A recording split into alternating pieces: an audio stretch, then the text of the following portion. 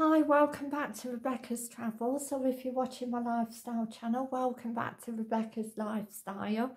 Today in the UK, the weather is windy and raining hard. I hope everybody's okay, or at least it's raining, cold and windy, cloudy. In northwest Leicestershire.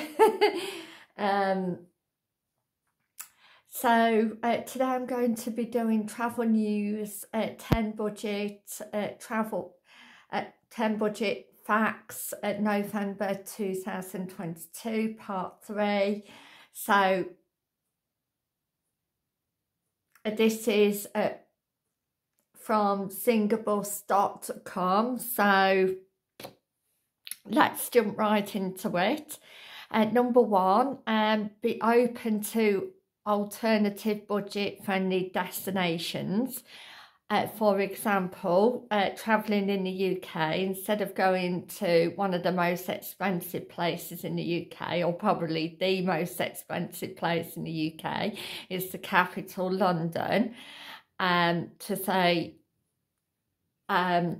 Newcastle, which is again it's still a city, but it's still a lot cheaper than what it is in London, or at least that's what I've found, which is in the northeast of England. Travelling in Europe, instead of going to anywhere in France, go to Portugal, because it's again a lot more expensive to go to France, and you get more money, more exchange rate back in Portugal, and it's just cheaper. And also in Europe, say swap somewhere like Austria to Croatia, because it's a lot cheaper in Croatia, which is a Balkan nation. Worldwide, travelling, instead of going to, say, Sydney, Australia, goes anywhere in India or Thailand, because it's a lot cheaper, and again you get more for your money. Number 2, determine the most cost-effective medium of travel. Study the country of what it is, and the cheapest and best form of transport,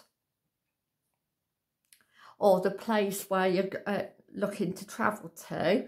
Railways are the cheapest mode of transport in India. Buses are also the cheapest mode of public transport in India, travelling within cities. Use additional coupons from, say, sites like Coupon Asia, or grab on for discounts on your trip, and follow and subscribe to their pages for more details.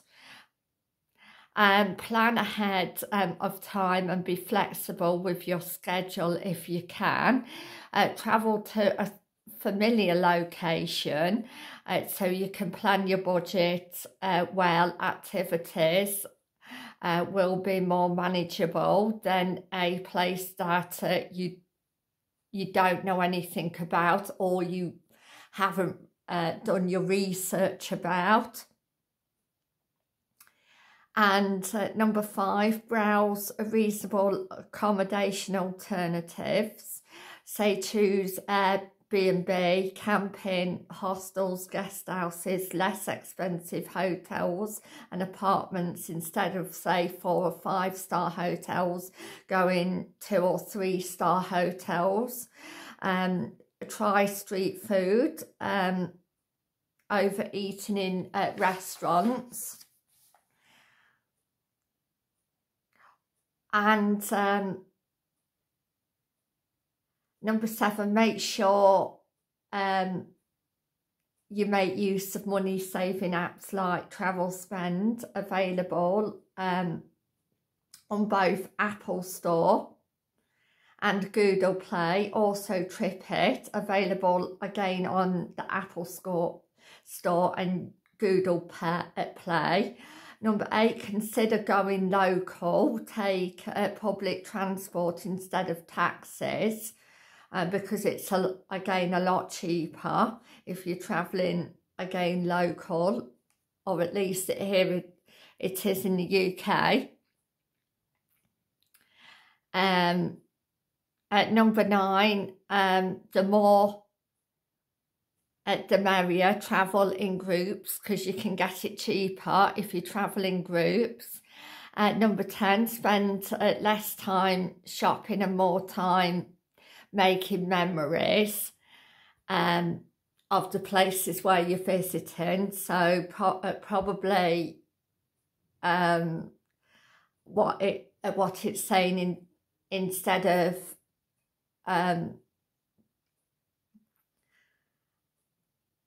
say spending a lot on clothes, or just things that you could probably do without, unless it's for a specific memory of the country.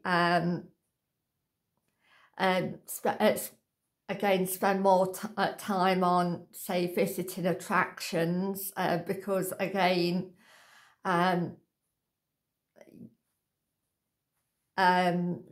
or spend time visiting attractions, even if they're free, because obviously you've got something to do, and it's going to be more memorable for you, unless again you're looking to spend on a souvenir or a specific memory of that particular country. So I would like to say thank you for watching, and I'll see you tomorrow for travel news at the cheapest destinations to travel to worldwide. So bye for now, and thank you for watching. Thank you, and have a good day. Bye for now.